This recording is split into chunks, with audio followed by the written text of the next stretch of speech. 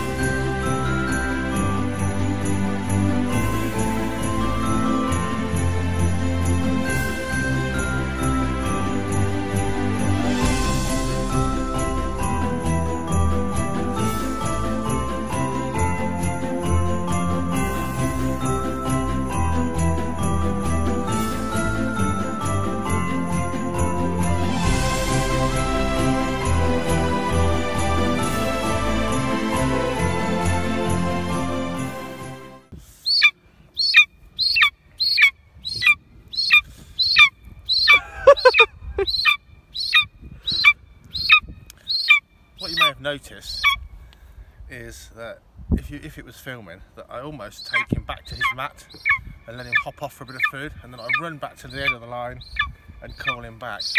He's pretty clever, and what I've allowed him to learn or train me to do over the years is he gets to the point in training, he doesn't fly back very far to his mat, and he'll just stand there and wait and wait. And he's trained me to take him all the way back because he knows that way, A, he doesn't have to fly twice, and B, he can get the food, gobble it up, and hopefully get in the air and chase me back, so he doesn't actually have to fly as far either. Now obviously we could break that habit with a bit of sort of a Mexican standoff, but do you know what? It gets me fit running away from him, because once we're out in the field, obviously my fitness is lacking, so it all works out okay. He's certainly getting ready now and he wants to go out over the fields and fly him properly. Now I often hand feed him and he's as gentle, he'll take little bits out my fingers. I wasn't paying attention then, and I just gave a tiny morsel, and completely accidentally he's just caught the end of my finger and took a really great lump out of my flesh, and it actually really hurts. I had to have 2 minutes before we film this bit and say a few swear words, because it's probably like on a cartoon right now. So we'll pop him away. We'll go and spray some F10 or some Parazone or something on the wound, and hopefully that'll keep the germs out. I think next week this guy will be out. Oh, another thing, by the way, when he's training on his rope line at the moment, okay, it's enough. We're paranoid about bird flu, and we either don't fly the bird or we take all precautions that we can. Now, we haven't got bird flu near here, but who knows, because migratory birds are everywhere. So even things like the rope line, we're sterilising in Vercon every time we use it, as well as his mat, just to be on the safe side. Anything that's been touching the ground, who knows what's been there. So, you know, it's been a tough year, 2020. All kinds of things going on. What a magnificent beast he is. Children. Ooh, that's made him quiet. Children in the distance. Hi! You're in the Christmas special vlog, Marina. Does that make you happy?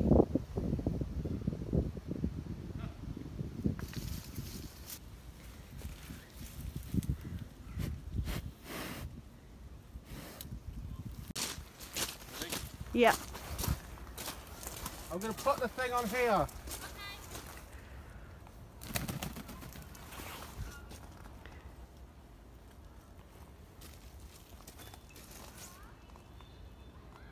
It's managing to pick up a bit. Look at Marina. She's watching. Spitting out that bird, isn't it? Meow. Whoa. If you've seen Emily swinging the lure for this female Aplamado, falcon, and an older vlog, you'd have noticed the falcon was very unfit, and now you can see the falcon is not only fit but is quite on it. But also, Emily's never swung a lure until this year, until recently, so flying an Aplamado falcon, which is very agile, and so far keeping that lure and the bird apart so they don't collide, is actually a skill. You see that bird knows, oh, it knows if it stoops, it can try and catch Emily out, and if it catches her out and touches the lure, it gets its reward. It won't get any reward for sitting up there, and of course, whatever, the bird will get its reward at the end. It's a great way to get a falcon fit, is lure swinging. It also teaches them flying skills and agility. And there's no way you can learn lure swinging without swinging a lure, that's for sure. It's a practice makes perfect thing. And I think if Emily can keep this lure ahead of the Apromalo falcon, it's not bad. So she's shouting ho, and that says your dinner is served. You've worked hard enough. Well done, Emily.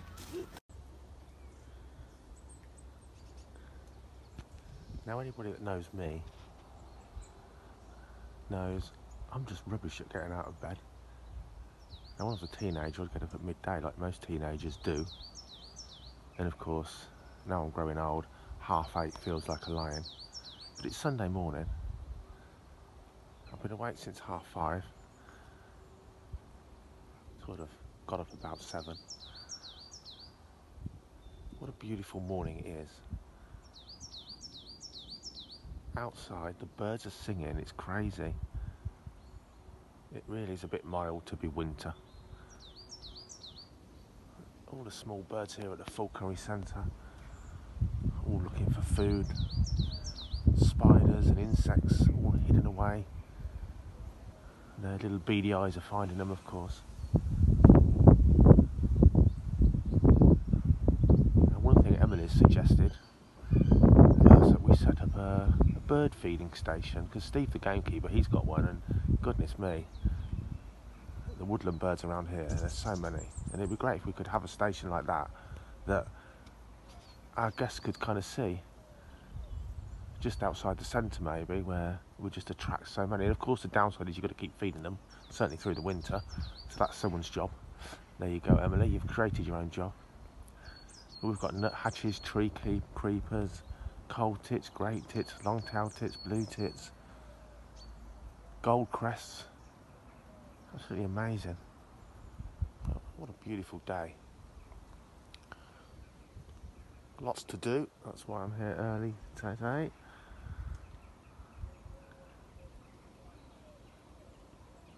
But a week before Christmas, actually less than a week before Christmas, the sun's out, the sky's blue, and it's so mild. It really is crazy. But I guess if you're a tiny little songbird, like a wren that just weighs a few grams, those winter nights that don't go down to freezing, they must be lifesavers for you.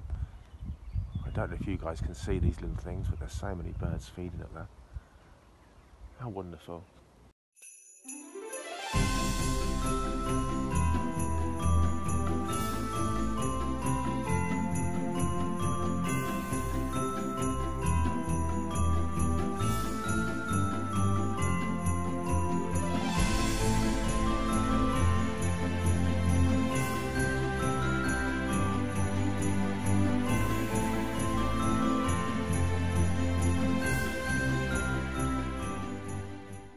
Question on Shake It in 1992 was not wrong.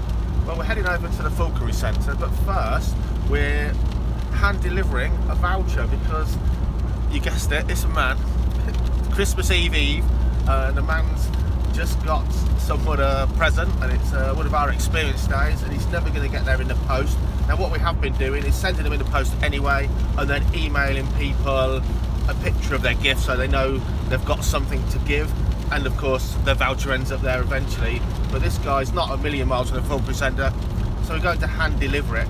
What the plan was today was to get Zeus out over the fields, seeing how he's going for real, get the eagle actually hunting and flying properly for the first time this year. The forecast is 100% pouring rain 100% of the day, so we're going to do some maintenance work up at the centre, see if we can fit a tail mount to the Lana Falcon, and maybe give Zeus a dummy run on a lure just to see what mood he's in and see how he's looking.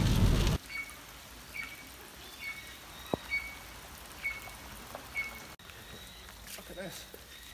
We're flooded out. We're considering, hello, we had a group meeting, and what we decided to do this spring is actually sell all the birds of prey, and we're just going to get different varieties of ducks, and we're going to do duck herding instead, because I think this place right now, definitely, you'd be happy if you're a frog or a waterfowl. Awful. Even the gravel, look, Daddy. Looks nice in there, though. at that. So just for the 100th time, let me tell you, in the UK, a male great-crested newt is one of the best looking animals we've got. It'll rival anything in the world. They're stunning. There's a few Spanish rib newts in there growing on and a trio of great-crested newts. Just look at that. How its breeding dress has changed. So they pretty much look like a female in the off-season and in the breeding season. All of that breeding colours and dress comes out. It's 2 days before Christmas. And boy, have we got some floods going on. The fields are flooded, the roads are flooded, the ground's so saturated now it just can't take anymore. And then we get rain like this on top of saturated ground. Hardly ever see this running down the Falconry Centre car park like this. Look at the weather. I think we have got a cold snap coming though. But for now, wow, this is not ideal weather and certainly not ideal for flying birds. Look at the fields. You wouldn't even want to be a worm, you're going to drown. This is crazy. It's coming down the hill, like the bottom of the hill is just the ford. It's literally.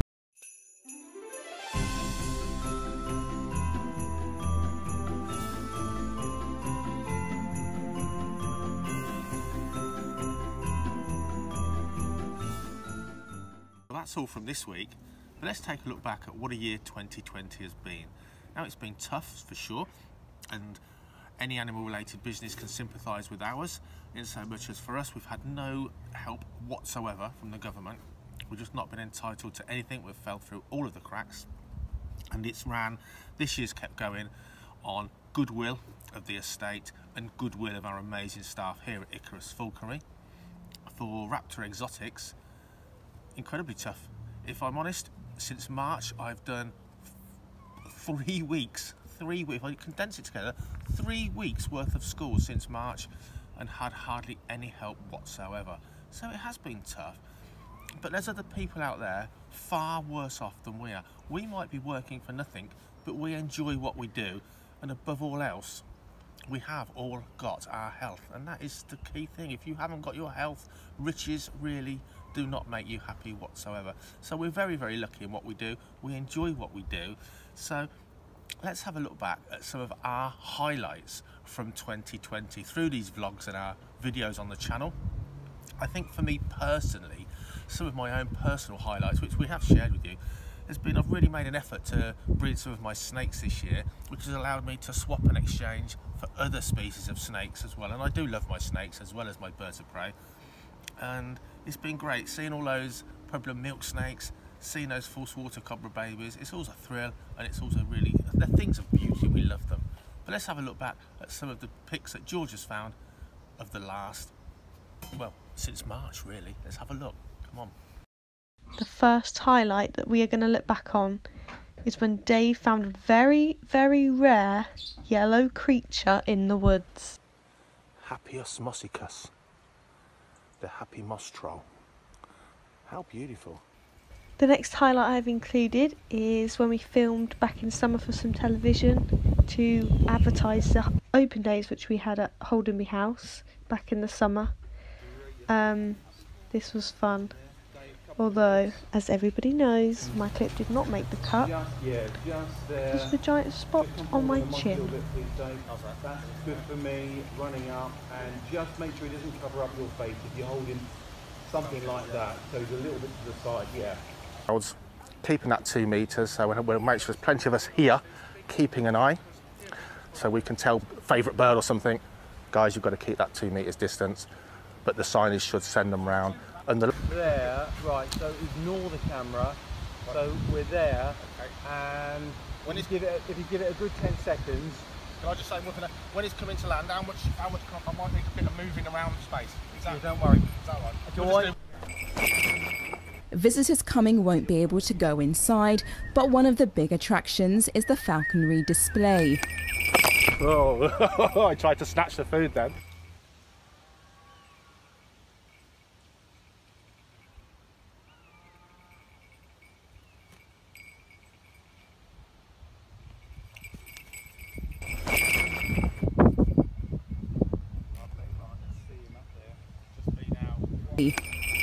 Oh, I tried to snatch the food. We also had to include how well received our house hawk videos were this year.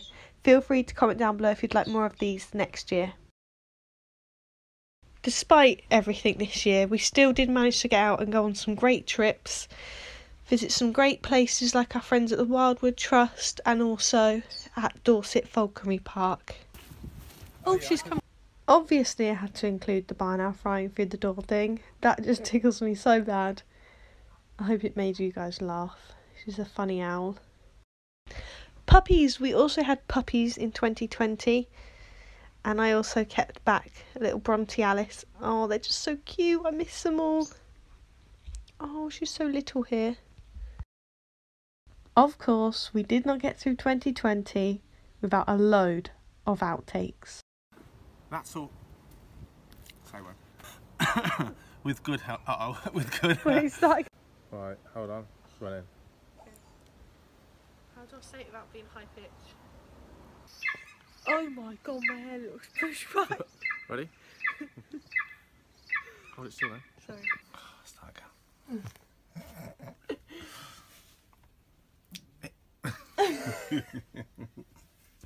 Thanks for watching. Like, start again. Hello, and welcome to this week's vlog. I've already done that bit. Oh.